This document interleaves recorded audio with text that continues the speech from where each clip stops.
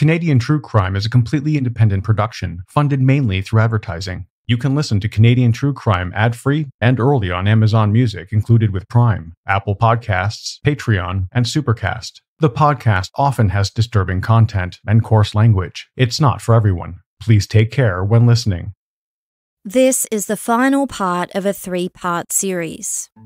Where we left off, it was 1984 and Colin Thatcher was on trial for the murder of his ex-wife JoAnn Wilson. The Crown had finished laying out its case, which included testimony about the various statements Colin gave to Gary Anderson and Charles Wilde about arranging to have JoAnn killed. There was the recorded conversation with Gary and statements reported by Colin's Palm Springs girlfriend, Lynn Mandel. There was his purchase of a revolver, special ammunition, and a holster in the United States, which Lynn said had been hidden in a Barbie doll shower box and taken to Canada, and the fact that the police found those items at his home in Moose Jaw. There was the blue Oldsmobile seen surveilling JoAnn's house in the days before she was murdered that matched a car that Colin Thatcher had borrowed from the government. And the fact that his credit card receipt was found feet from the crime scene when it had no reason to be there. But there was one more surprise witness that the Crown hadn't banked on, and he likely wouldn't have come forward had he not had a chance encounter with investigators after the trial had started. The last witness for the Crown was Richard Dick Culver, Colin's close friend and former leader of the Saskatchewan Progressive Conservative Party who wooed Colin Thatcher over from the Liberal Party. You might recall that after Colin and JoAnn first separated, Richard Dick Culver invited him and the kids to visit at his family ranch in the United States over Christmas. Colin showed up with his 3 kids, as well as their longtime babysitter Sandra, who was 17 years old at the time. Richard and his wife were shocked to hear Colin and Sandra referring to JoAnn as that bitch in front of the kids.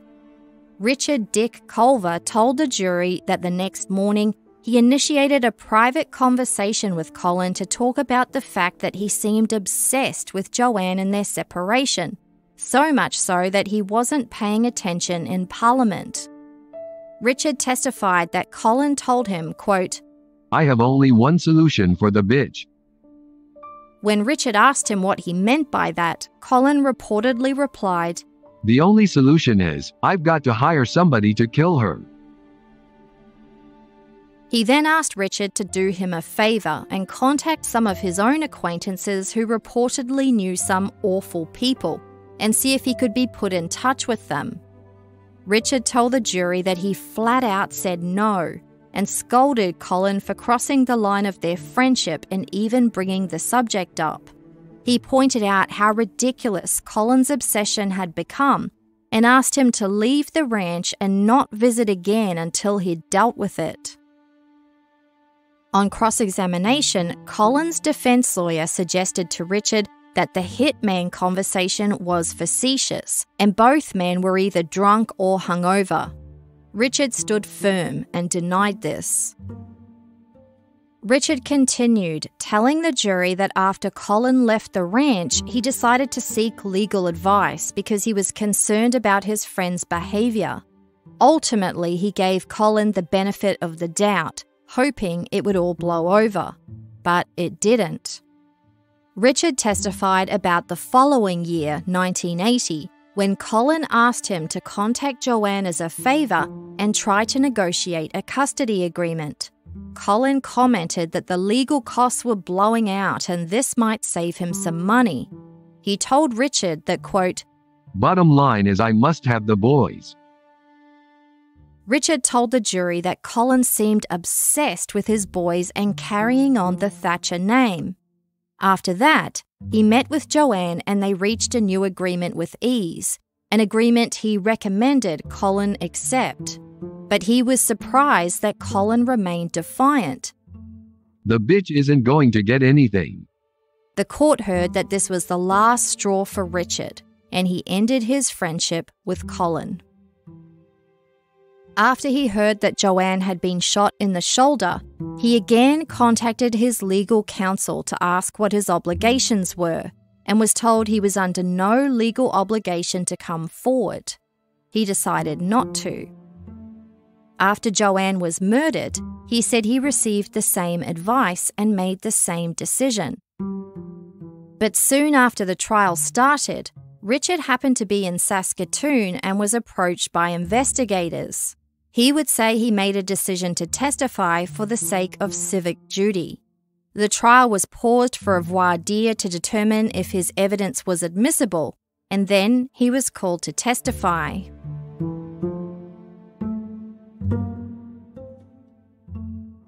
So that was the Crown's case. They had laid out the evidence to show that either Colin Thatcher murdered JoAnn Wilson himself, or he aided and abetted someone else. But the jury wouldn't need to determine which of those were true. Their only decision would be whether Colin Thatcher was ultimately responsible for causing JoAnn Wilson's death.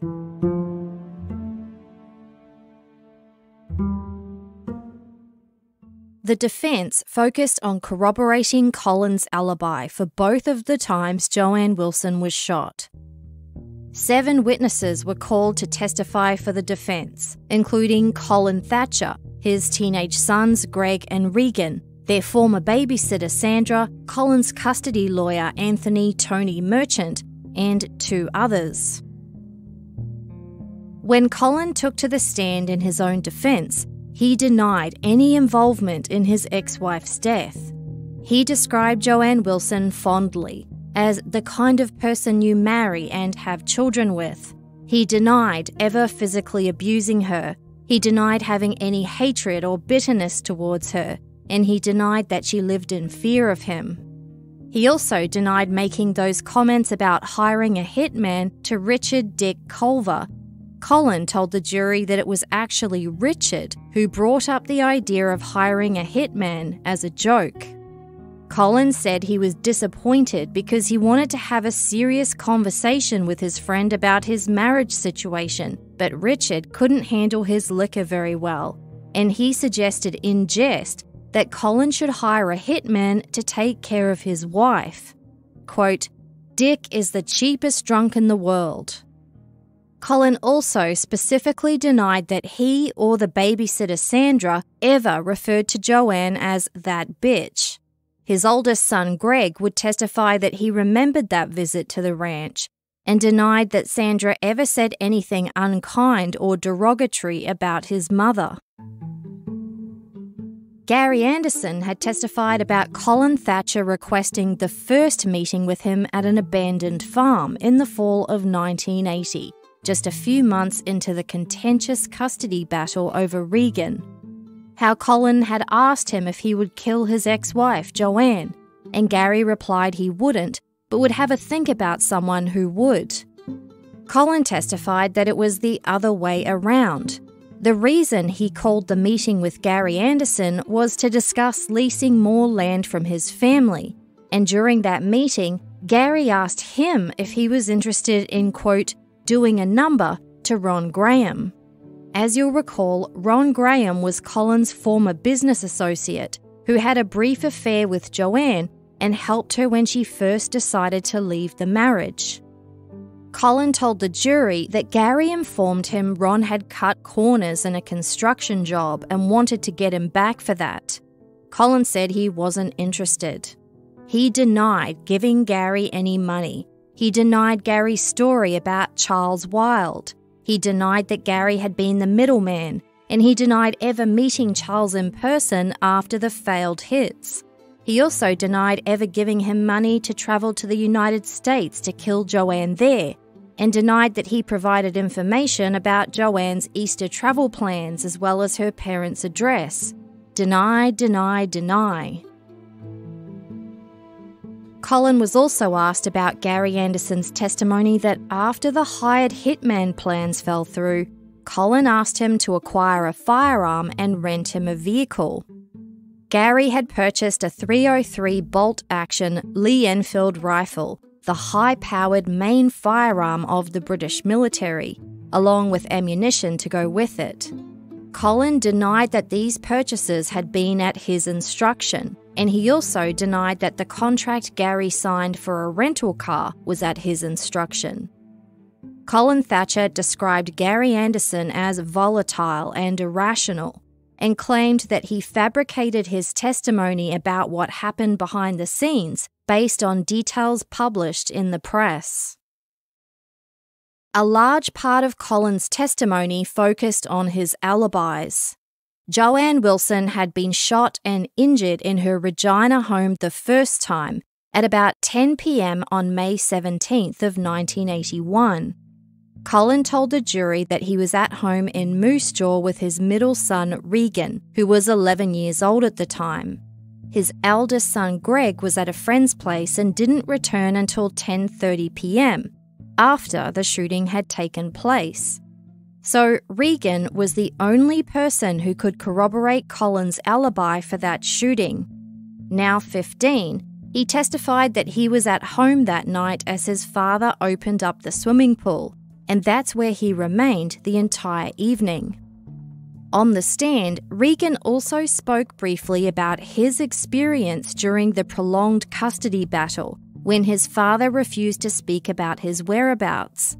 The teenager acknowledged that the judge awarded his custody to his mother, and also that she didn't know where he actually was for many months. Regan testified that he refused to live with his mother, but didn't give any reasons or an explanation about why. He said that during that time, he'd been in the United States, living with his grandmother, Peggy Thatcher, and attending private school there. He testified that his father visited him from time to time, and sometimes his lawyer, Anthony Tony Merchant, would come as well. Regan explained that during those times, he had to avoid visiting the condo so the lawyer wouldn't see him. Tony Merchant, of course, was at the time representing Colin Thatcher in the divorce, and Colin was claiming that he didn't know where his son was, a strategy that could have been jeopardized if his lawyer actually saw Regan in Palm Springs himself. Regan told the jury about returning to Canada to live with his father in Moose Jaw, which he said was about 2 weeks before his mother was shot the first time in Regina. As you'll remember, JoAnn was scared for her life after that, and during her recovery in the hospital, she made a decision to back out of the custody fight for Regan's sake. So Colin effectively won by default because he had outlasted her. According to a court document, Regan testified that he, quote, was happy that an application was made to change his custody after the first shooting, but there was no emotion expressed about the shooting itself or the impact it had on his mother. The court document noted that Regan described the babysitter Sandra as someone who was close to us. Colin Thatcher's former girlfriend, Lynn Mendel, had testified about several things he said to her after the first time JoAnn was shot, including a comment he made that the only thing that saved him was, quote, that the police didn't actually go physically to my house to see that I was there. He denied saying this to her. He also denied telling Lynn in an amused tone that, quote, gee, I didn't gauge the thickness of the glass, so the bullet obviously deflected because I only got her in the shoulder. Colin denied that he told Lynn he'd driven to Regina in a car someone else had rented for him, and that he'd put on a disguise consisting of a wig, a long, shaggy beard, and overalls. He denied telling her that he'd approached JoAnn's home with a high-powered rifle and shot her through the glass. Denied telling her that he'd taken back roads to drive back to Moose Jaw, and that he'd thrown the rifle, the wig, and the overalls in a field somewhere. Colin confirmed that he and Lynn spoke frequently on the phone during their long-distance relationship, but denied making any arrangement for coded messages. While Lynn had testified that Colin asked her several times to marry him, he told the jury that she was under a misconception. He confirmed that she lived in his condo in Palm Springs and travelled with him back to Moose Jaw many times where she met his family, but he stated that he was not looking for a lasting relationship.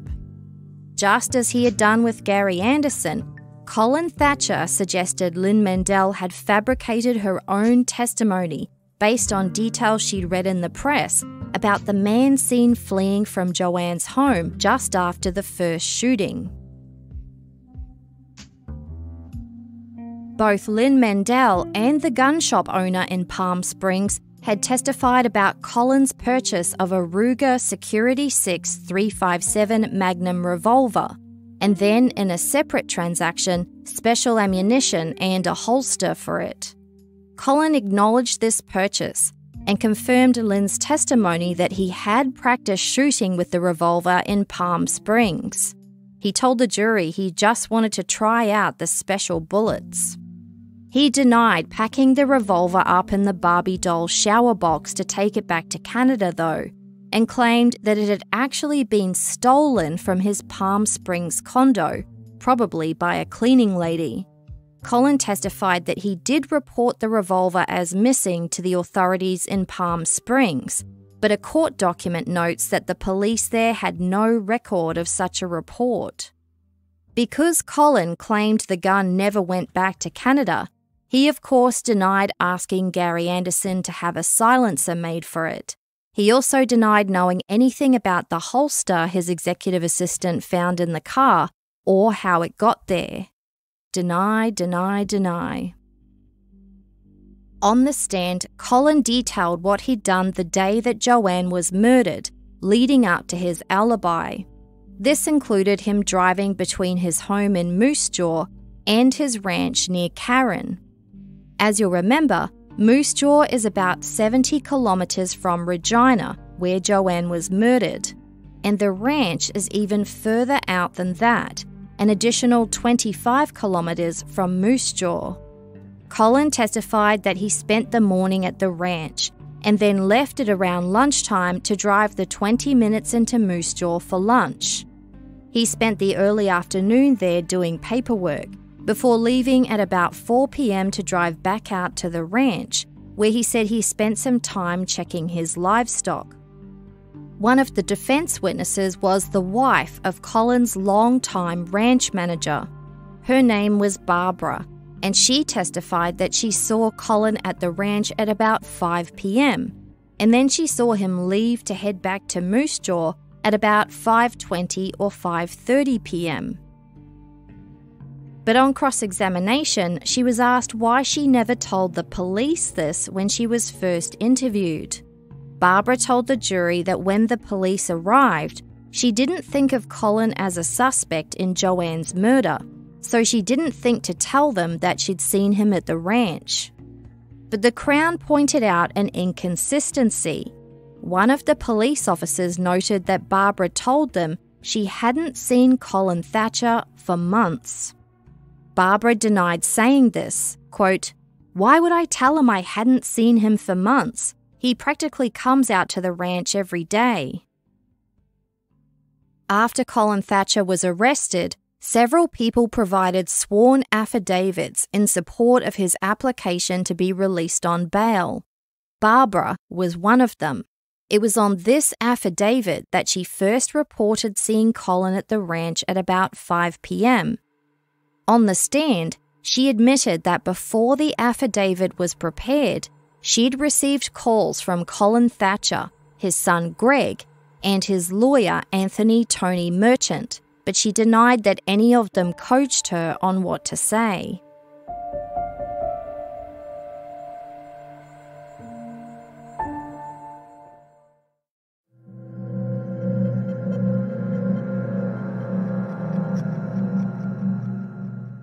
Back to Colin's testimony about his alibi the day JoAnn was shot. He told the jury that he left the ranch to drive home to Moose Jaw for dinner, and as he drove into town, he passed the car driven by his part-time mechanic, Patrick, who was also the brother of Sandra, the babysitter. Patrick testified for the defense that he saw Colin driving through Moose Jaw at about 5:30 p.m, give or take 5 minutes, and they waved at each other. He said he recognized Colin's truck because he worked on it from time to time. But on cross-examination, the Crown pointed out several inconsistencies. When the police first spoke with Patrick, he never mentioned anything about seeing Colin Thatcher that afternoon. Almost 18 months later, he was one of the people who submitted a sworn affidavit in support of Colin's bail application and reported for the first time that he'd driven past Colin in Moose Jaw between 5 and 5:30 p.m. This would have been in direct conflict with Barbara, the ranch manager's wife, who said Colin left the ranch after 5:20. But at trial, Patrick testified that he saw Colin closer to 5:30, a time that was more aligned with the testimony of Barbara. When Patrick was asked about these inconsistencies, he said he'd since remembered that he was trying to get to a paint shop that closed at 5:30 sharp, and he was now confident about the time. And as for why he didn't mention this to the police when they first showed up, Patrick testified that the police showed him a sketch of the bearded man seen leaving JoAnn Wilson's garage, a sketch that didn't resemble Colin Thatcher, so he wasn't prompted to think about where he'd seen him. The Crown pointed out that one of those police officers noted that when they visited Patrick to investigate JoAnn Wilson's murder, he called her a few nasty names. Patrick confirmed this and added, quote, "I did not like the woman. I don't pull any punches." Colin Thatcher himself had testified that he walked in the door of his Moose Jaw home at about 5:45 p.m. 15-year-old Regan Thatcher and 19-year-old Greg Thatcher testified separately that their father arrived home at around 5:30 p.m. They said they sat down to eat a hamburger dinner with him and their babysitter Sandra at about 6 p.m. After Colin's arrest, both Greg and Regan provided sworn affidavits in support of their father's bail application. A court document notes that their evidence at trial was consistent with the information they gave in their sworn statements, and despite rigorous cross-examination, their evidence was not shaken. Sandra, the babysitter, testified that she didn't know when Colin arrived home because she was in the kitchen at the time. The 22-year-old said she arrived at the house at around 5 p.m. and started making hamburger helper for dinner, a dish made with pasta and ground beef. The first time she said she saw Colin was when they sat down for dinner at about 6 p.m., the same time they always ate. She told the jury that the family ate their dinner really quickly, and it was their turn to clean up, so she left the Thatcher home at about 6:15 p.m. Sandra had also provided a sworn affidavit to support Colin's bail application, and on cross-examination, she acknowledged that she may have spoken to him before the affidavit was prepared. So Colin, his two sons, and the babysitter had testified that they sat down to eat dinner together at around 6 p.m., the same approximate time that JoAnn Wilson pulled into her garage in Regina, which is 70 kilometres from Moose Jaw. The jury heard part of the recorded conversation with Gary Anderson, where Colin alluded to his alibi. He said he was lucky that night because, quote, "I was home with 4 people. 4 people. Pretty solid, and that's pretty hard. What about you? Are you covered at the time?" Gary said yes, he was, but asked, "Under questioning, or if something ever happened, would they ever crack your witnesses?" Never. They tried. During cross-examination, Crown Prosecutor Serge Kuyava suggested to Colin that his family had rehearsed and fabricated testimony to give him an alibi. He also suggested that Colin had used his children by bringing them into the courtroom and arranging front row seats for them at their own mother's murder trial. Colin denied this and got more and more aggravated as he explained that he wanted his kids to be close to him during the trial. Quote, If you think they did not tell the truth, Mr. Kuyava, then why don't you take the appropriate action rather than asking me about it? The Leader Post reported that sparks flew when the Crown asked Colin to remain calm. He refused and shot back, quote, "It's very easy to say my sons have lied. Why don't you step out on the courthouse steps and say that where you don't have immunity?" It was the equivalent of Colin Thatcher asking the Crown prosecutor to meet him under the bleachers after school. If the goal of this line of questioning was to give the jury a taste of that Jekyll and Hyde persona that Lynn Mendel mentioned, it had been a success. The next part of Colin's alibi was about what happened after dinner. The Crown had presented evidence to fit with two possible narratives: that Colin had either hired a hitman to murder JoAnn, or he'd committed the murder himself. The jury had already heard the driving reconstruction evidence that suggested it was possible for Colin to have murdered JoAnn in Regina just before 6 p.m, and then speed back to Moose Jaw in as little as 28 minutes, just in time to take the first phone call from his lawyer. The Crown wasn't trying to prove that Colin murdered JoAnn himself, but just show that it was technically possible, if the jury assumed, of course, that the testimony of his sons and babysitter about sitting down to dinner with him was inaccurate. The defence chose to counter the Crown's evidence by attempting to establish the exact timing of that first phone call. Today, it would have been easy with precise phone records, but the court documentation indicates that SaskTel, the phone company, automatically deleted phone records after 3 months, and these records were not available for the trial, so the defence relied on the recollections of witnesses. Colin Thatcher testified that this first call from his lawyer came about 15 to 30 minutes after dinner. But when his lawyer, Anthony Tony Merchant, took to the stand for the defence, he testified that he first called Colin at 6:15. The implication was that it would have been impossible for Colin to commit the murder just before 6 p.m, and be back at home in time for Tony's phone call at 6:15. This earlier time was also corroborated by Colin's sons, Regan and Greg, in their own testimony. But there were some inconsistencies.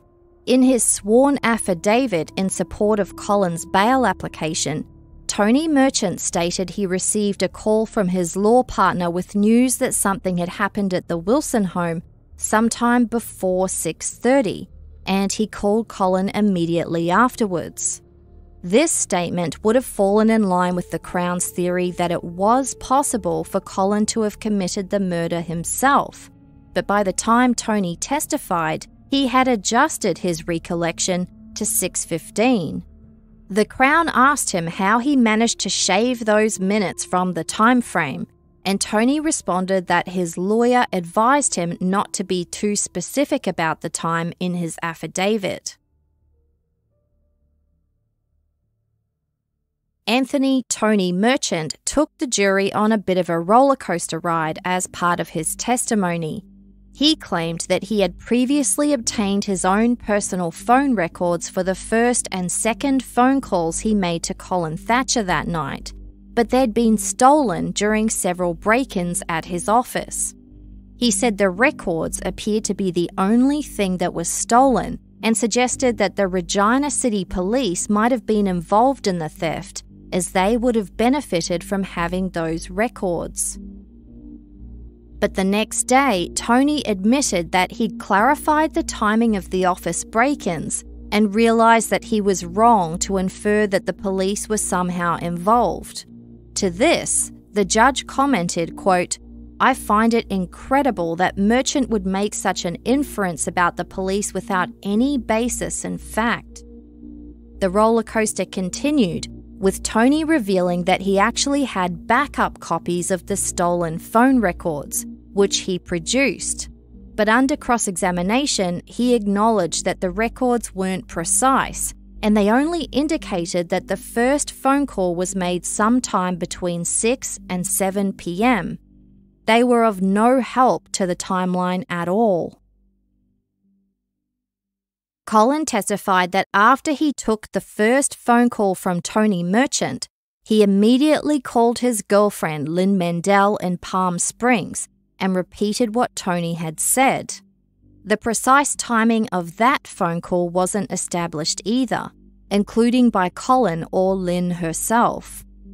But in closing arguments, Colin's criminal defense lawyer Jerry Albright would suggest out of nowhere that the police had details about a long-distance phone call made at 6:24 p.m. that night from Colin's Moose Jaw home to Palm Springs. This might have supported the defense narrative that it was impossible for Colin to have murdered JoAnn himself, but the judge would point out that no such evidence was admitted or presented at trial. The jury would be cautioned to totally disregard this comment about the long-distance phone call.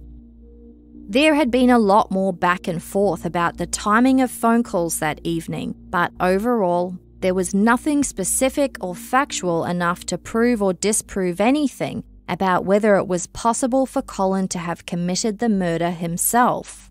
It was all a bit of a moot point anyway, because again, the Crown wasn't trying to prove who murdered JoAnn, only that Colin Thatcher was ultimately responsible for it. Colin testified about the rest of that evening, stating that the first time he learned that his ex-wife had been fatally shot was a subsequent phone call he received from Tony Merchant after 7 p.m. He said he felt sick upon hearing this and decided to go jogging to deal with it. Later that evening, he said his friends came over to console him and he drank a lot of alcohol. On cross-examination, Colin Thatcher was asked about Lynn Mendel's testimony about a specific comment he made after JoAnn was murdered. Lynn told the jury that when Colin returned to Palm Springs, he was paranoid about the condo being bugged, but once they were outside, he told her, quote, "I have to admit it is a strange feeling to have blown your wife away."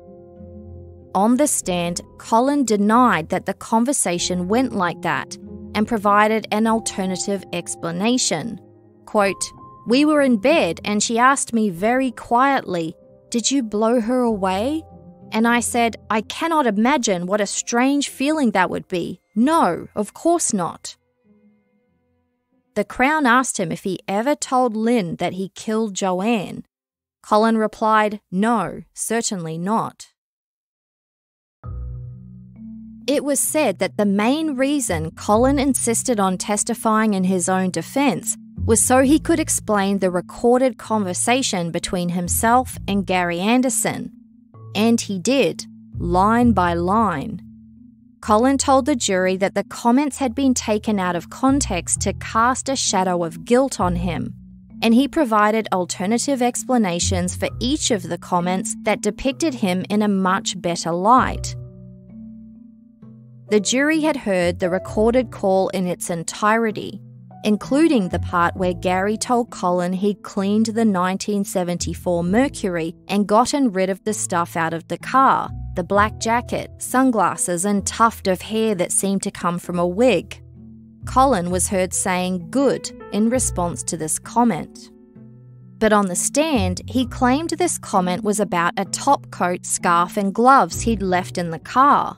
He said he was happy that Gary had retrieved those items for him because he didn't want anyone else to find them. When it came to that $500 payment that Colin left for Gary, the money that the police went back and retrieved, Colin essentially said he paid Gary off because he'd mentioned having some difficulties with his car and he didn't particularly care to see him again. In another part of the conversation, Colin told Gary they shouldn't be seen together, but he shouldn't worry about being caught. The jury heard Colin stating, "It ain't coming to that because they have no way of, there's only two places to put the connection together and they got zero else. You know what there is to put together and it ain't possible and it ain't coming from me. I mean, just always remember that if they ever say that I said this or that, it's a crock of garbage. It's just always deny, deny, deny. Colin was asked to explain this comment in the context of his protests of innocence. He replied, quote, "When you have done nothing wrong, I see nothing wrong with saying it." The Crown prosecutor told him that he took deny, deny, deny to brand new heights. Lastly, at the end of the recorded conversation, Gary shouted back at Colin, "I'm glad you got her." And Colin replied, "Okay." Colin testified that he thought this reference was about his daughter Stephanie and the fact that he showed up at her friend's home the day after JoAnn's murder to take back physical custody. Colin Thatcher had an alternative explanation for almost everything, but he wasn't able to provide an explanation about why his credit card receipt for the purchase of gas was found 100 kilometres away at the crime scene. He didn't deny that the receipt was his, but under cross-examination, he suggested it may have been planted there by someone. Colin Thatcher described all the circumstantial evidence as bad luck. The Crown prosecutor told him he'd had a lot of bad luck. The high-profile trial lasted 17 days, with onlookers lining up for hours each day in freezing cold temperatures in the hope that they might get a seat in the courtroom.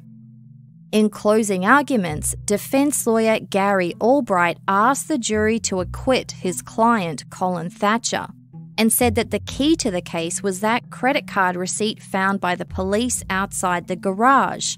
It was an indication that Colin had been framed because, quote, "Only a madman and insane person would drop their calling card at the scene of a murder where it could be found." The defence reminded the jury that Colin's alibi had been corroborated by his two sons, Sandra the babysitter, Anthony Tony Merchant, and the others who testified about seeing him that evening. The lawyer asked the jury to consider, quote, "How many people do you know who would lie under oath at a first-degree murder trial?"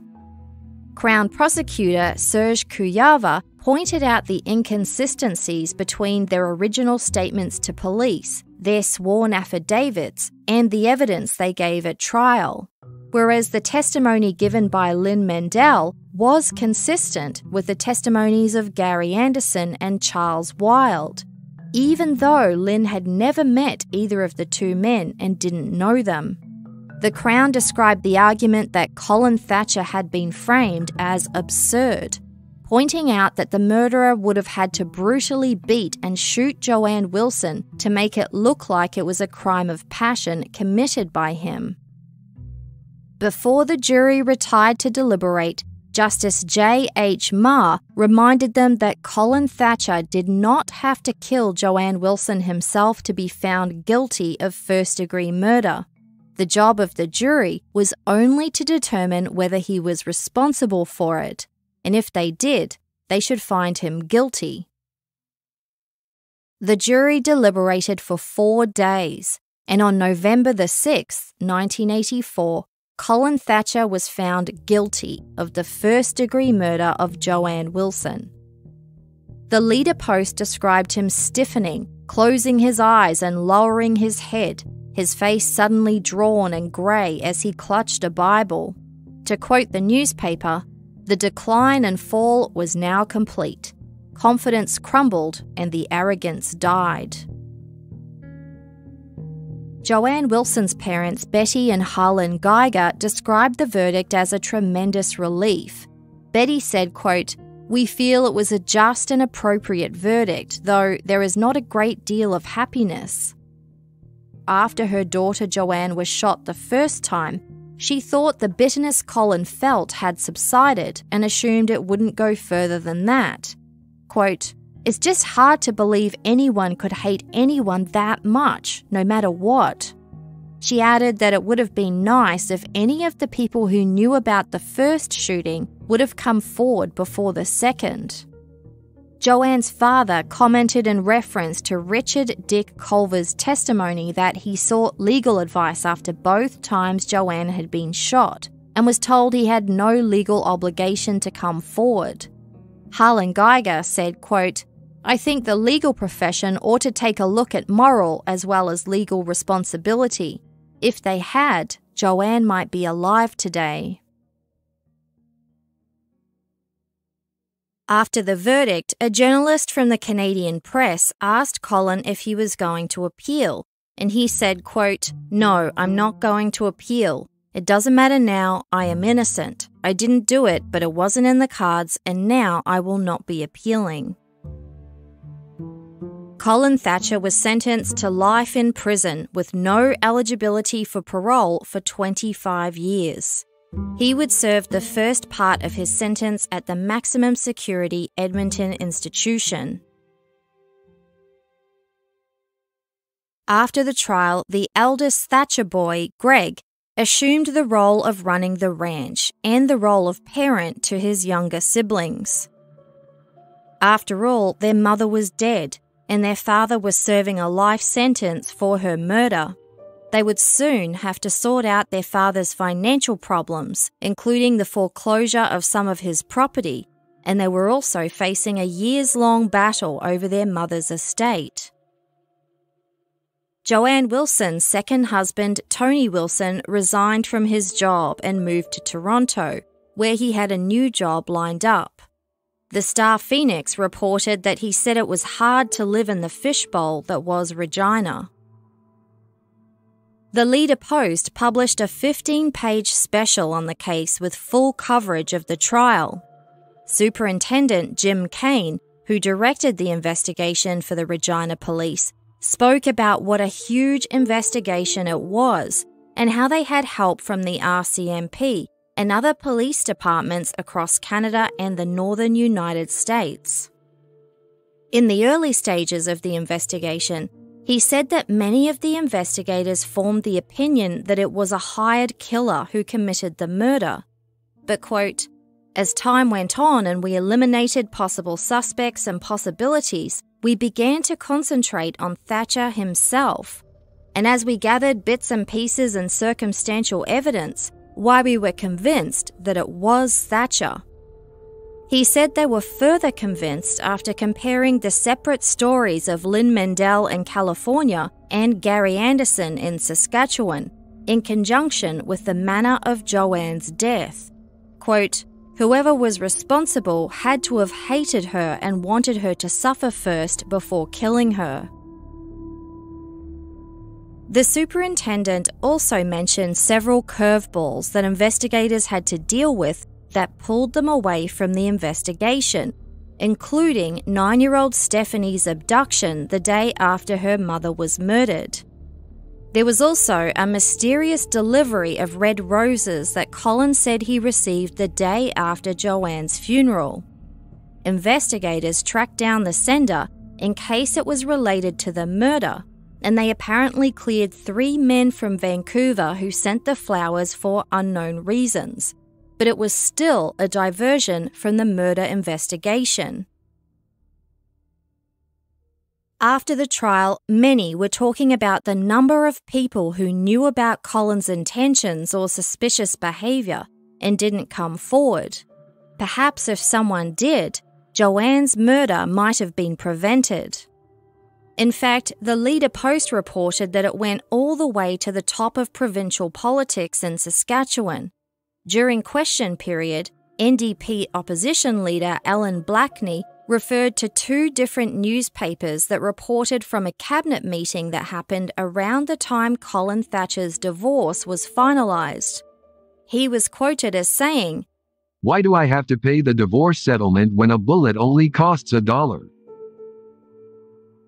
When Premier Grant Devine was asked if he ever heard this conversation, all he would say was that what happens in cabinet is confidential. Colin changed his mind and launched an appeal of his conviction. His main issue was the fact that the Crown presented 2 theories to the jury, that he actually killed JoAnn Wilson himself, or that he aided and abetted the killer, and either way he was guilty. Colin's legal team argued that these two theories were factually inconsistent. Many of his other issues centered around the trial judge's charge to the jury about how they should evaluate all the evidence, and he claimed the Crown deliberately withheld material evidence. The appeal was dismissed. But because the vote wasn't unanimous, 1 out of the 5 judges dissented, this meant Colin was eligible to take his case to the Supreme Court of Canada. In May of 1987, the Supreme Court acknowledged that the Crown did present 2 factually inconsistent theories, but, quote, "The overwhelming mass of the evidence against Colin Thatcher, however, was consistent with both theories and pointed only to his participation in the murder." Canada's highest court concluded the jury was correct in convicting Colin Thatcher and affirmed that it wasn't necessary to decide on the form of Colin's participation in the murder, whether he was the killer or the mastermind. Both amounted to first-degree murder, and Colin's appeal was dismissed. This meant he had exhausted all his appeal options. There were other tactics available to him, but they would come a few years later. The murder of JoAnn Wilson and the entire story of her relationship with Colin Thatcher had captured the attention of many Canadians, both in the province of Saskatchewan and across the country. A year after the trial, the first books were written on the case, including A Canadian Tragedy, JoAnn and Colin Thatcher, A Story of Love and Hate. Author Maggie Siggins told the Star Phoenix that she was overwhelmed by how many people still believed that Colin Thatcher was innocent. She speculated that had there been a smoking gun, had Colin Thatcher been found standing over JoAnn's body, maybe the people would be satisfied. But, quote, "That's not the way first-degree murders are planned." Her book was quickly turned into a TV miniseries by the CBC called Love and Hate, The Story of Colin and JoAnn Thatcher. There were other books released, including Colin Thatcher, Deny, Deny, Deny, First Edition by Garrett Wilson and Leslie Wilson. This book noted the privilege that Colin Thatcher had as both a wealthy rancher and a prominent and influential politician, and how he disregarded the law time and time again. The authors joined many who criticised the Saskatchewan legal system for allowing him to get away with behaviour that was both evasive and combative. He was already ruthless, determined to get his own way no matter the cost, and each time he was able to get away with evading the justice system, it only emboldened him to continue doing it. The authors referred to the custody battle over Regan, pointing out that if anyone else had behaved in court the way Colin Thatcher did over custody of his own son, if anyone else evaded a custody order and refused to speak on the whereabouts of an 11-year-old child, they would have been jailed. But because Colin Thatcher was a sitting member of the legislature, by law he could not be jailed in a civil proceeding. He was effectively given the benefit of the doubt time after time. The book also stated that Colin Thatcher benefited from the fact that many people were reluctant to speak out about behaviour they witnessed that was at least suspicious and usually incriminating. Quote, "Whether they were motivated by fear or a desire to protect, the result was that Colin walked secure behind a shield of silence for at least 3 years between the first shooting of JoAnn and his arrest." Richard Dick Culver and Lynn Mandel were 2 examples given of people who knew of Colin's intentions before JoAnn was shot the first time and said nothing. That may have been so back in 1985, but these days we know more about the power imbalances in abusive relationships. Both had very different relationships with Colin Thatcher and very different risk factors when it came to speaking out. Lynn Mandel had testified to being in an abusive relationship with a man 12 years older than her. She knew Colin was a well-connected and influential politician in Saskatchewan, and she was an unmarried woman in her early 30s at a time when women faced immense societal pressure to find a husband and start a family while the clock was still ticking.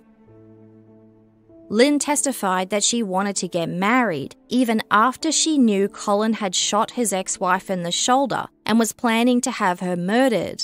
And after he beat Lynn up for asking about marriage, she still wanted to marry him. Lynn had a lot to lose, a lot to worry about if she spoke out. Yet Richard Dick Culver had no such worries. Colin Thatcher started off below him on the political totem pole and became his peer and his friend.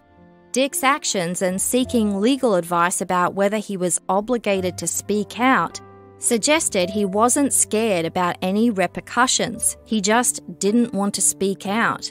And even though he finally changed his mind, it was only because of a chance encounter after the trial had started.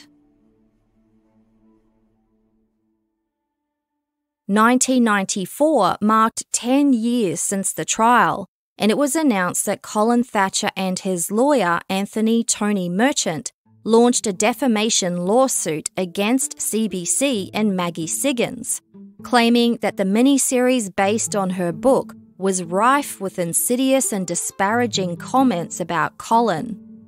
According to the Leader Post, Colin said his children had hired their own private investigator who poked holes in all the Crown's evidence and identified some anomalies. He was planning to put in a mercy application to have the Federal Justice Minister review his case, but was angered when CBC decided to rebroadcast the TV miniseries because it could have a negative influence on his case review. There's no evidence that the defamation suit went anywhere, and Federal Justice Minister Alan Rock did agree to review the case, but it didn't go Colin's way. The minister made a note of the 3 pieces of evidence that most stood out to him. The first was Colin's statements to his former girlfriend Lynn Mendel. I have to admit it is a strange feeling to have blown your wife away. There was Richard Dick Culver's testimony about Colin telling him, I have only one solution for the bitch. The only solution is, I've got to hire somebody to kill her. And lastly, the statement Colin made in the recorded conversation with Gary Anderson. Deny, deny, deny. The Federal Justice Minister found there was no justification for a new trial. Colin's next tactic would be the faint hope clause, but it would be another 6 years before it would become available to him.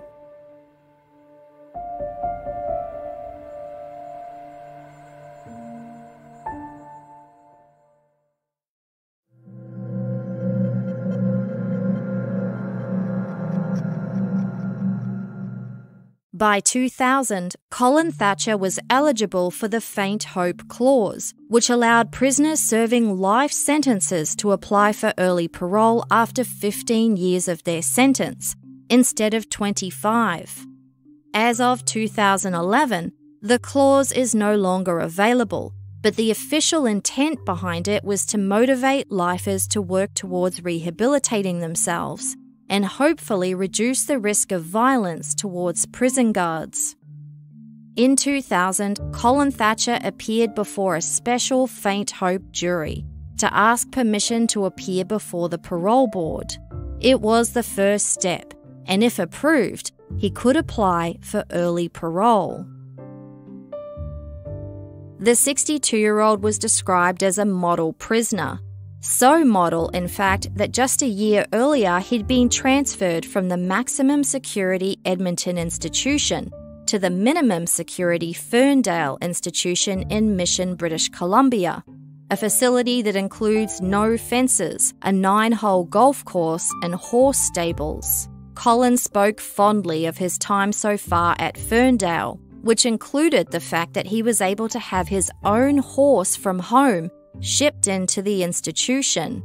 There was public outrage when the media reported on this, which prompted Corrections Canada to investigate.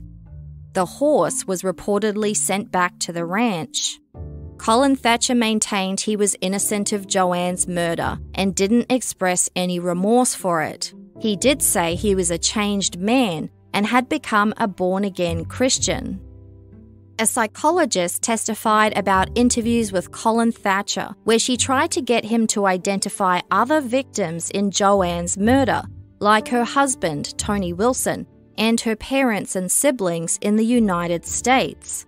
But Colin struggled to feel empathy for anyone except perhaps his own 3 children. But even then, he showed a poor understanding of the trauma they must have suffered. He praised them for their resilience and told the psychologist that he didn't believe they had been shattered by their mother's loss. Even the 2 psychiatrists hired by the defense said many of the tests they performed found that Colin could, quote, easily be mistaken for a narcissistic psychopath. His scores on other tests were less clear, they said, although he did show feelings of regret and shame for the pain his conviction had caused his children. Overall, these 2 psychiatrists for the defense told the jury that in their opinion, Colin's refusal to admit guilt had no effect on his chances of reoffending. The Crown presented documentation from some of the custody hearings, where JoAnn Wilson told the judge that she was afraid of Colin Thatcher and described him breaking plates of food against her kitchen cupboard. She reported that he once told her that, quote, if I didn't shape up as a wife, he would bring someone else into the home and embarrass me out. And after their separation, she said he vowed that she would never get the children. The jury heard about Justice Sandy McPherson's ruling at the time, where he noted it had been increasingly apparent to him that Colin Thatcher was determined to win by any means at all. Quote, his methods and purposes have been to destroy his wife in the minds of their children.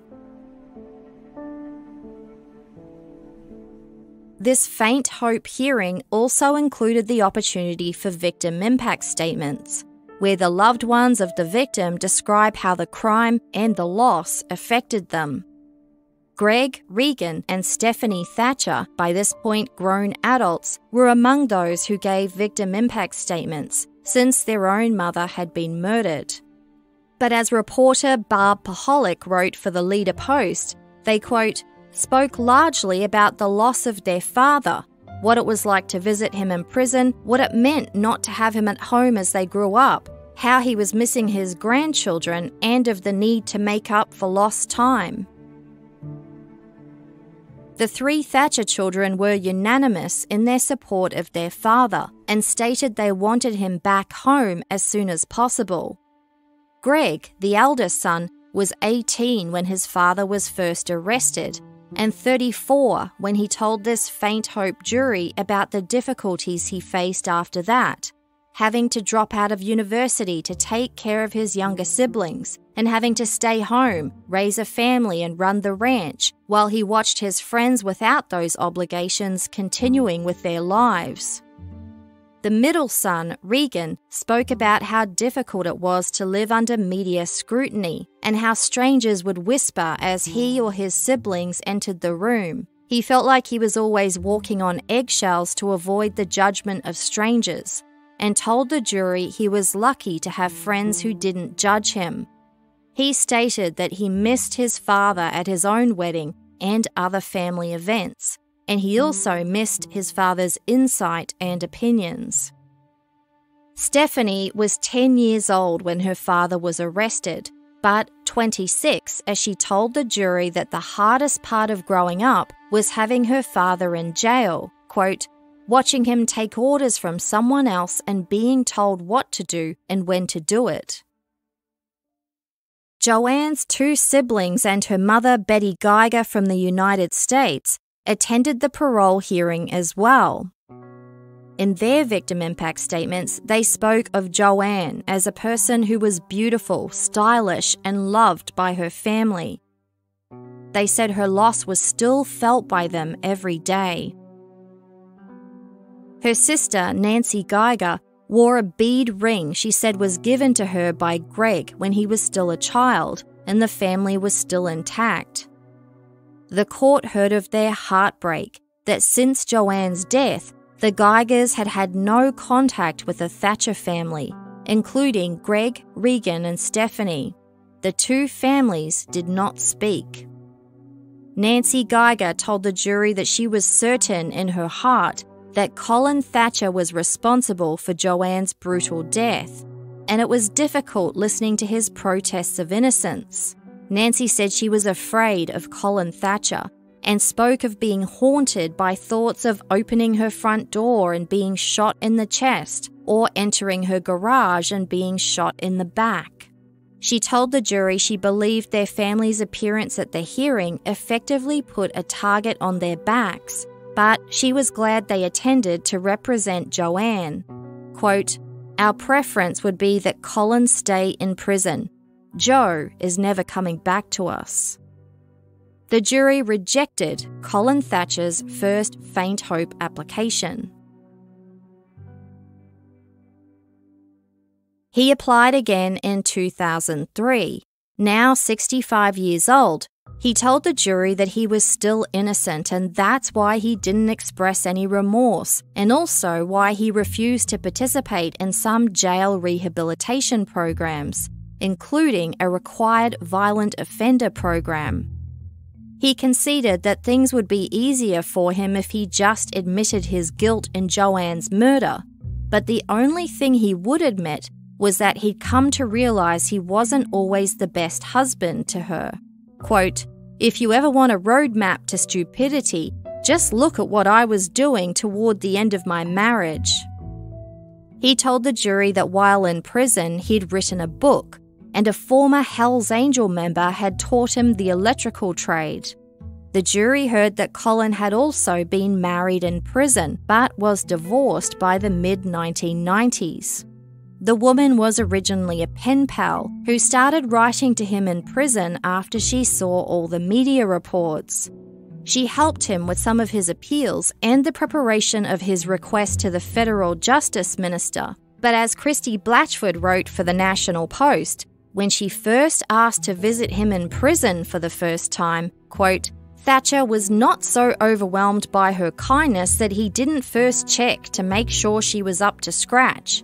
He asked her to send a picture, and after she passed inspection, he agreed she could visit him in jail." The Crown presented a letter written by the woman Colin Thatcher married, and she reported he was too controlling and treated her like one of his cows. Colin denied that issues around control were the cause of his marriage breakup and told the jury that any prison marriage is difficult. When asked if he thought he might get married again, he said it wasn't likely and he'd be pretty hesitant to give a woman that power over him again. Colin told the jury he poses no risk to anyone, and his only goal was to be with his children and live quietly on the ranch. Quote, "I'm very happy and content and love the rural isolation." This time, his 3 adult children were described as making direct and emotional appeals to give them back their father. CBC News printed a comment from Greg Thatcher, who told the jury there was nothing they could do to bring their mother JoAnn back, give Regan and Stephanie their childhood back, or give him back the future he'd planned on. But, quote, "What you can do is give a father and grandfather back to his family, so that we might have a few more happier moments before our time together is over." Greg also spoke about public opinion questioning how they could be so vocal in supporting their father after he'd been convicted of murdering their mother. Quote, "Both my brother and I were alibi evidence, and I think a lot of people forget that. They might ask, why do we think the way we do? Well, we know more about the situation than anyone does." Greg had a family of his own, and so too did his younger brother Regan, who was by this point a lawyer in Winnipeg. Regan told the jury that it wasn't fair to make his kids visit their grandfather in prison. Quote, "My kids deserve a grandfather." As you'll recall, Colin Thatcher's father, Ross Thatcher, had been the Premier of Saskatchewan for 7 years, until he lost his seat in an election and died just a month later. He was only 54 years old and had reportedly suffered heart issues as well as complications from diabetes. Stephanie Thatcher referenced this as part of her plea for her father's release, tearfully telling the jury, quote, "I am constantly worried that something will happen to him in prison, especially now he is 65 years old and has had an angioplasty just a few years ago, so I am worried about his health." This time, the faint hope jury decided Colin was eligible to take the second step, appear before a parole board and ask for early release. His first appearance was in 2004, and the board unanimously rejected his application, a result that many legal experts said they expected. But 2 years later, in 2006, the board approved day parole at a halfway house, and a few months after that, Colin Thatcher was released on full parole, 22 years after he started his life sentence. The conditions of his parole were that he live on his family ranch near Moose Jaw, attend counselling sessions, and report any romantic relationships to the parole board. A year or two after Colin's release from prison, the Saskatchewan government caught word that he was planning to publish the book he'd written, with the title Final Appeal: Anatomy of a Frame. Because of the intense public interest in the case and the fact that the other books written about it had been bestsellers, there was a worry that Colin would be able to somehow profit off the crime he'd been convicted of. The government rushed to pass a law specifically prohibiting this before the book was published. As expected, Colin Thatcher challenged this law in court, arguing that it didn't apply to his book because it wasn't about the murder itself, but his personal dealings with the justice system. He also argued that the law was unconstitutional because it violated his freedom of expression. The court didn't agree. After all, he wasn't being prevented from publishing his freedom of expression, just from profiting off it. Colin would need to turn any money he made from the book, including an advance and royalties, to the Ministry of Justice. Colin Thatcher's book, Final Appeal: Anatomy of a Frame, was published in 2009. In an interview with journalist Byron Christopher for Maclean's magazine, Colin said his motive was not profit, but to counteract the other books written about the case. He complained that his case was basically double jeopardy because the Crown took 2 separate cases and rolled them into one, that he murdered JoAnn himself and that he hired someone else to do it, and the jury was given the choice between them. He claimed that the Crown had tunnel vision in their attempts to convict him and cherry-picked the evidence that suited their case. He mentioned that the private investigator hired by his children had found additional evidence that favoured the defence but had been kept from them. One of these pieces of evidence was a suspicious package that the private investigator heard had been sent to the Regina Leader-Post newspaper. It reportedly included a letter of confession as well as a hatchet or small axe that the anonymous writer said was one of the missing murder weapons. Apparently, the newspaper turned it over to the Regina police, but it never went anywhere. In his book, Colin names the executive director of the Saskatchewan Department of Justice, who he says forwarded the details to Colin's lawyer 6 years after the trial, and admitted that the police had since lost the hatchet. The package was also mentioned in a second edition of the book, Deny, Deny, Deny by Garrett Wilson. He reported that the Crown determined the hatchet didn't fit with the crime scene injuries and believed the entire package and letter was a hoax, which Colin obviously disputed. It should also be noted that the book stated a fellow inmate came forward to report that Colin had confessed he killed JoAnn Wilson in exactly the way the Crown suggested at trial. Colin called this person a snake. But it should be noted that the Crown didn't call evidence from this person either. In his own book, Colin Thatcher referenced that credit card receipt that had been found close to the murder scene and claimed the private investigator came across an obscure police statement that questioned the authenticity of Colin's signature on the slip, noting it had a different number on it from Colin's actual credit card. He pointed to this as evidence that the credit card slip had been falsified and planted to frame him. Colin claimed that the Crown withheld several key pieces of evidence that would have helped the defence. For example, he disputed the colour of the Ruger Magnum revolver he purchased in Palm Springs. And he also referenced the account of an additional witness who apparently saw Colin driving into Moose Jaw on the way from the ranch at about 5:30 p.m. and then followed him into town. Colin said the Crown provided the reasons for why this evidence was discounted, but he disagreed and claimed that if his own lawyer had been given this evidence as part of disclosure, his case would never have made it past the preliminary hearing.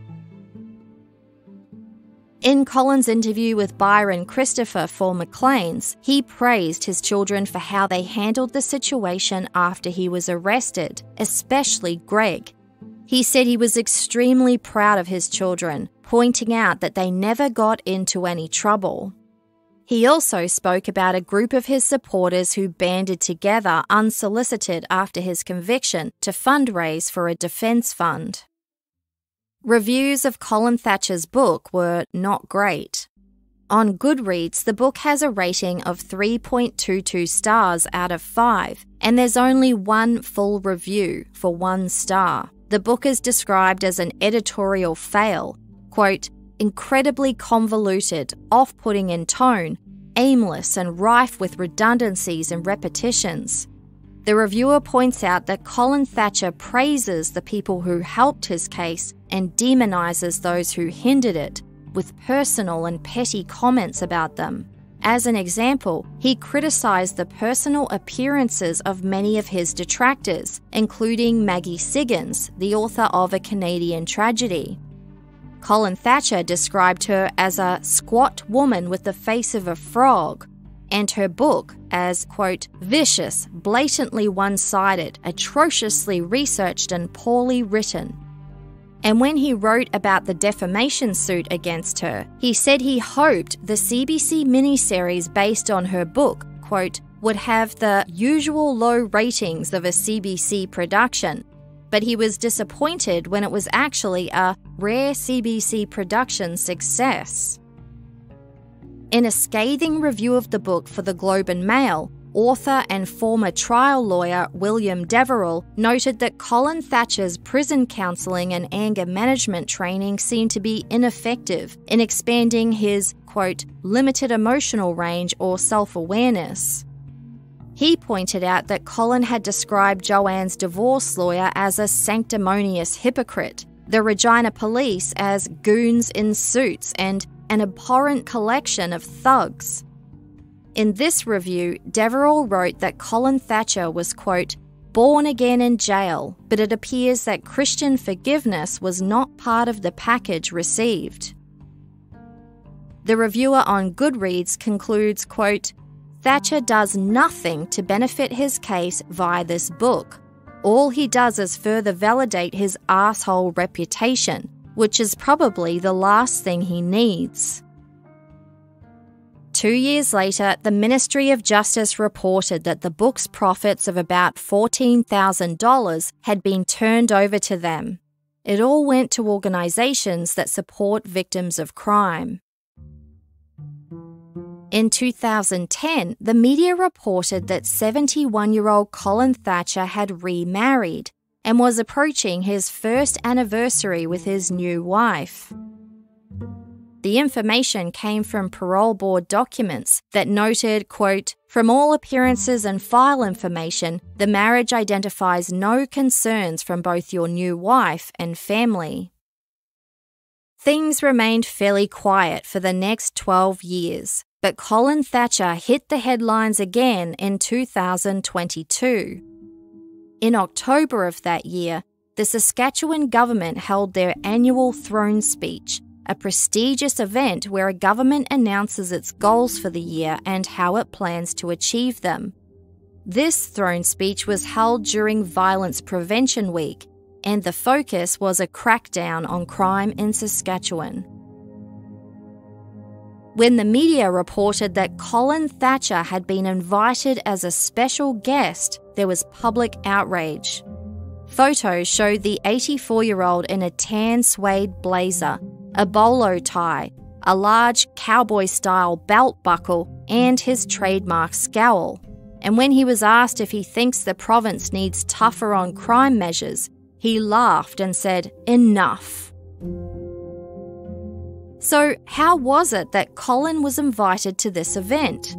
Well, back in the 70s and early 80s, when Colin was the MLA for Thunder Creek, he was close with an executive assistant named Lyle Stewart. The two were members of the Progressive Conservative Party, and Lyle considered Colin a mentor. In the years after Colin was convicted of JoAnn Wilson's murder, Lyle Stewart decided to run for the Thunder Creek seat himself, as his Progressive Conservative Party merged with the Liberal Party to form a coalition to defeat the New Democrat Party. This new party, the Saskatchewan Party, was elected to government in 2007 and have held a majority ever since.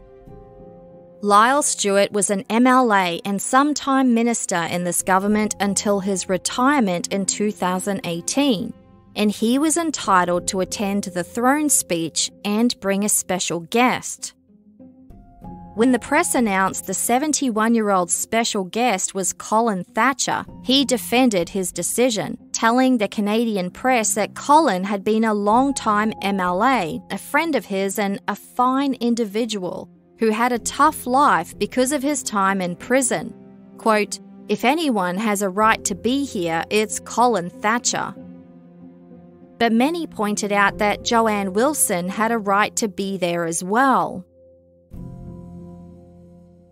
The government was criticised for its lack of self-awareness in inviting a convicted wife killer to a government speech about getting tough on crime in a province with one of, if not the highest rate of intimate partner violence in Canada. The Minister of Corrections and Policing, Christine Tell, told CBC News that the party wasn't concerned about the optics of it. The former Regina police officer said Colin Thatcher was a citizen of the province who has, quote, gone through the justice system, gone through the courts, did his time in incarceration. He has now paid the debt to society that society has deemed. But according to a Government of Canada website that lists the myths and realities of parole, quote, "A life sentence means life. Lifers will never again enjoy total freedom. Offenders on parole are not free to live their lives as they please, and parole does not reduce the sentence imposed by the courts. Quote, if they abide by their conditions of release, they will remain under sentence in the community until their sentence is completed in full." Colin Thatcher was serving a life sentence, so by the government's own definition, he had not paid his debt to society. He was continuing to pay his debt while on parole. That said, his appearance at the throne speech didn't exactly breach the conditions of his parole, but it's not like the event was open to the public and any other person in Colin's position could have attended. He was a special guest, and there was still a question about appropriateness, but it seemed to come down to a matter of opinion. When Premier Scott Moe was asked if he was going to apologise, he said, "What would I apologise for?" But 5 days later, after the public outrage, he changed his mind. Quote, "This individual was invited by a government MLA, and while I do not review or approve MLA invitation lists, as Premier and leader of the government caucus, ultimately I am responsible. I offer my unequivocal apology."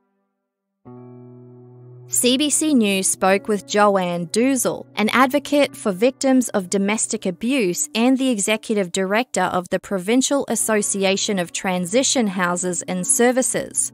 She said she was glad the party had admitted to an error in judgment, but at the same time, she was concerned that it sent a message to victims and survivors of intimate partner violence that what happened to them doesn't matter.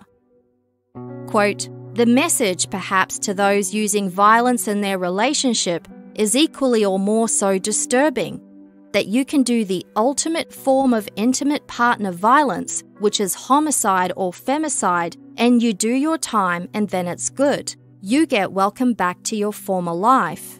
Yet, the victim doesn't have that opportunity."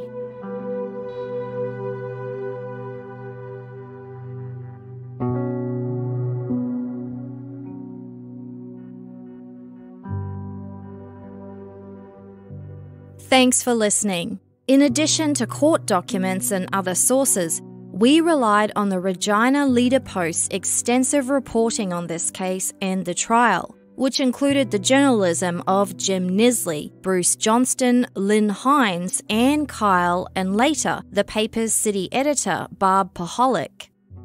And about that, I have a podcast recommendation for you. It's called True Crime Byline, and in each episode, the host, Canadian journalist Kathleen Goldhar, speaks to a crime reporter about a case they've covered and what it was actually like to report on those stories, sit in courtrooms, chase down leads, get to know family members, and talk to witnesses. True Crime Byline also explores how these crimes changed and affected their lives and their careers. Episode 3 is called We Should Have Seen JoAnn Wilson's Murder Coming, with special guest Barb Paholic from the Leader Post. It's an interesting discussion about the failure of the justice system to recognise that JoAnn Wilson was a victim of domestic violence and protect her accordingly. That's True Crime Byline, and you'll see there's other episodes on cases like the Renfrew County murders, the Saskatchewan freezing deaths, and the trials of Dallin Millard and Mark Smitch, Paul Bernardo, Robert Picton, and more.